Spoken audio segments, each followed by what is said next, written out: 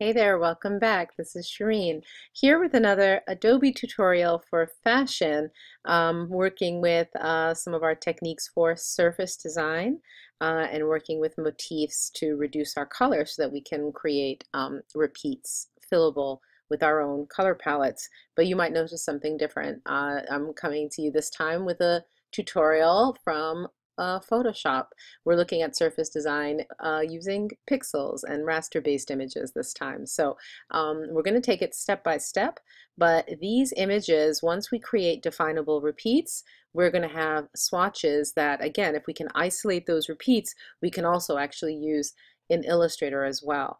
And we're also going to be working a little bit cross-platform with our colors. So colors that were generated in Illustrator, bringing them over to Photoshop. So we're really working cross-platform to make sure that we get the best results. So let's get started. This video tutorial is going to focus on how to create a simple, basic two-color repeat. So we're just going to take this image as it is, reduce it down to a simple two-color graphic element, and from there, in the videos to follow, this series is going to kind of walk us through how we'll create repeats. But at this point, this video is just to show you how to reduce the color down to two colors. Okay, and so it goes like this.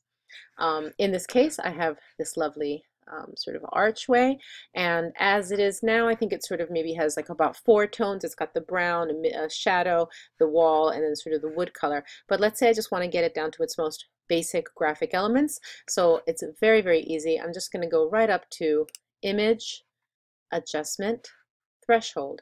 Threshold is going to analyze my document, and everything that's like 51% or more closer to black, it will move to black. Everything 50% or more closer to white, it'll analyze it and move it into become white. It looks like this.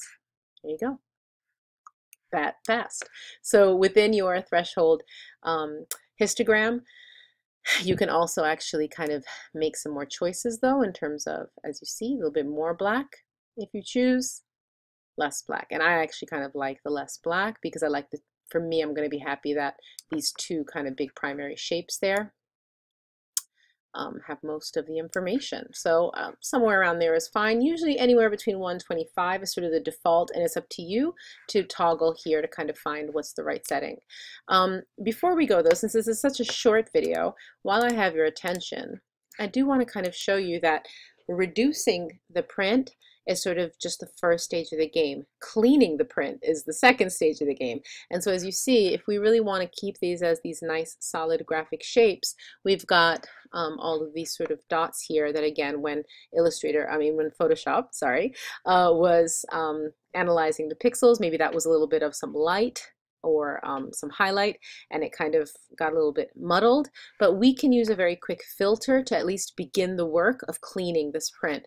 And so that filter is called, under Filter, we're going to go to Noise, Dust and Scratches. So it's a photographic term where it kind of, again, kind of just like as if you're taking a brush and sort of, brushing off away any dust or scratches. We're doing it digitally. Okay. As you can see, really much more efficient than me kind of having to go in and redraw and erase over all those dots that were there. You can either zoom out as well, kind of get the preview of what's happening. I'm really satisfied. Before I close out of this window though, I do want to remind you that if you're set at 1 pixel, that's the default, that's really where you want to be, sort of catching any 1 pixel at a time. If you somehow for any reason kind of go too far, you actually in fact sort of lose your entire image. So usually 1 pixel is more than enough to kind of get in there and clean out any extra single dots. The rest of these you can kind of go in manually with your drawing tools. So if I say, for example, I'm going to pick up my brush tool, but be careful with the brush actually, because the brush, oftentimes we set that brush and we end up finding a brush, as you can see, it has 0% hardness. It's a really soft brush. We're trying to get this down to a very simple graphic black and white image.